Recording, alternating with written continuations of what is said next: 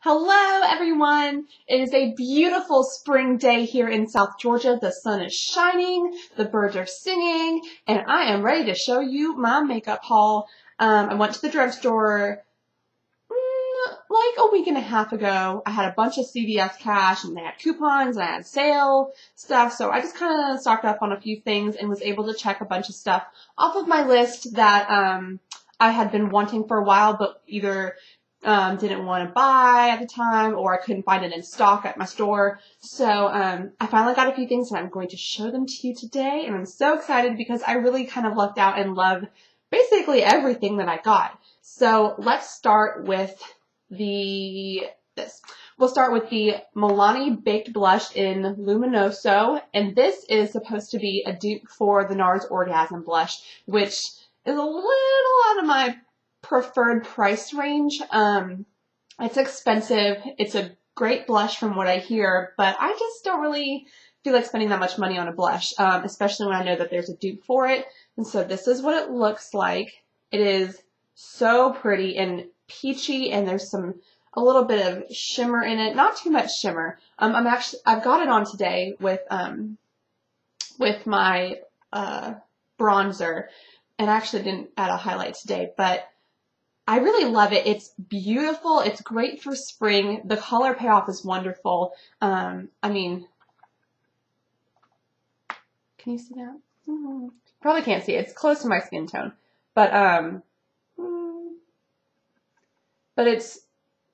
I've got a picture up on my blog with it, but it's so pretty and it just glides on your skin wonderfully. It's just kind of like butter. And so I feel like Paula Deen would really enjoy this blush. Oh gosh, I thought I broke it, but it was just the brush that comes. That's the one thing I don't like about this is it has this little compartment under here for the brush that comes with it, and the mirror. I didn't even realize there was a mirror. But the mirror and the brush, but it doesn't like lock. It doesn't, you know how this like clicks down? Well, that doesn't click, so it just kind of, I don't like that. That's the only thing negative I have to say about this, but the blush is beautiful. It's definitely like probably my favorite blush I have now, and I'll be using this a lot in the spring and summer. The next product I got was kind of on a whim. I wasn't looking for it. I just kind of happened to pass by the Wet n Wild section and it kind of caught my eye. I was like, what is that? And that is the Wet n Wild Fergie Centerstage collection, and this is the Photo Op eyeshadow. This particular color is, well, this says Desert Festival. This says the color's Desert Festival, but online it said a different color. So anyway, these are the colors that come with it. And I have bright blue eyes, so these kind of browns and coppers and orangey shades look really good with my eyes. They kind of make them pop. I don't have it on today. I'm wearing Inked in Pink today, but these are super pigmented and the color payoff is awesome. I wore these this weekend and I just loved it. They blended really easily. Well, that finger has. I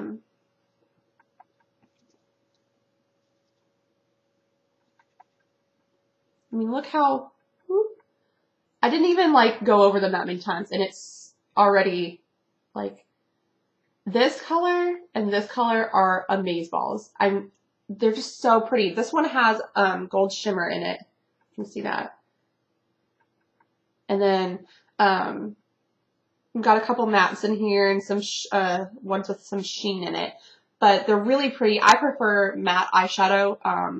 I mean, I like some shimmer every now and then, but I prefer for everyday use to have matte eyeshadows. So this is beautiful, and it's just a really good product, and I kind of want to go get some more colors, but this one is definitely suited towards my eye color and what looks best on my face. So the next product is another eye product, but this is something that has been talked about a lot on YouTube, but I'm just now getting my hands on it because I've been so in love with my Rocket mascara that I was like, I kind of like what I have. I don't know if I want to really purchase another one, but it was on sale, and like I said, I had some CVS cash, so I did get it. It is the CoverGirl Clump Crusher, and I think I got it in black brown. Yeah, black brown. I kind of wish I would have been paying a little more attention because this is not the waterproof formula. I like waterproof mascaras because although they're a huge pain in the butt to take off, I like them because I tend to rub my eyes a lot throughout the day, and I wear contacts, so when I'm putting drops in during the day, you know, if I don't have waterproof mascara, it'll run or it'll mess up. So I always like to get waterproof mascara and just kind of deal with the pain of getting it off when I go to bed. But this is really wonderful, and I can see why everybody has been raving about it so much.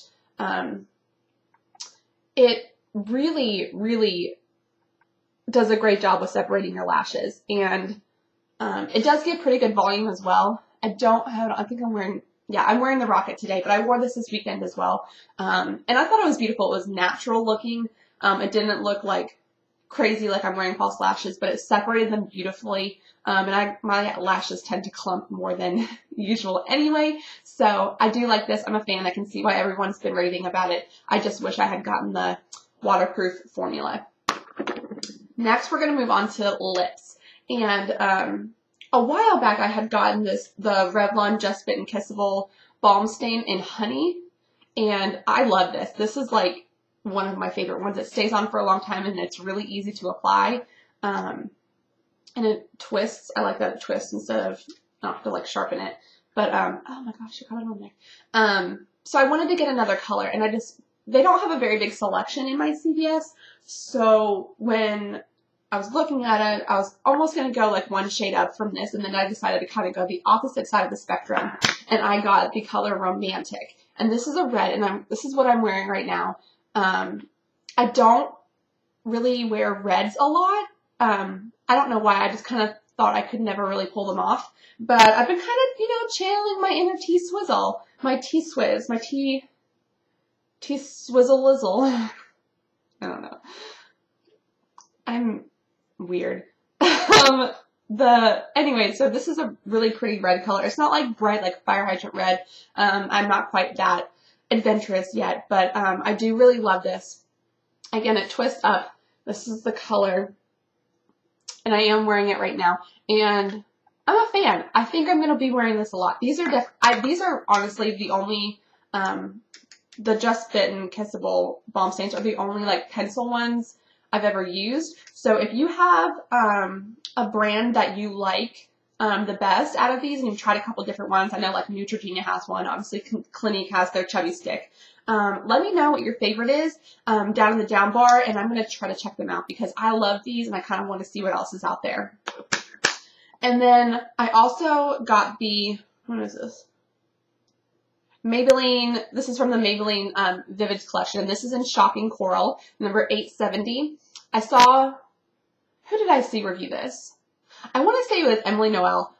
She reviewed this, and I kind of was intrigued. I love corals, and especially for spring and summer.